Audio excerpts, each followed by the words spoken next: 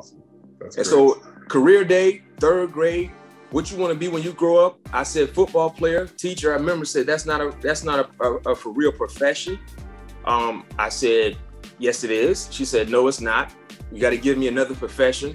I was so adamant about being a football player. She tried to force me to say something else, and I wouldn't, because I did not want to belittle my dream. She said, lawyer, doctor, police officer, firefighter, teacher, contractor. I said, no, I want to play football.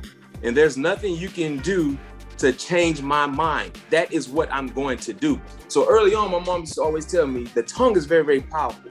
You can speak things on your life, either good or bad, and understand and remember that. So I used to always speak great things on my life, and I still do it to this day. Sometimes I get a bit deterred a little bit through adversity, but I have to always remember as a child, and it's crazy because I was so dedicated as a child with my tongue and what I was saying that no one can tell me anything else outside of that. So third grade teacher was like, no, I'm like, well, I'm not. I'm playing football.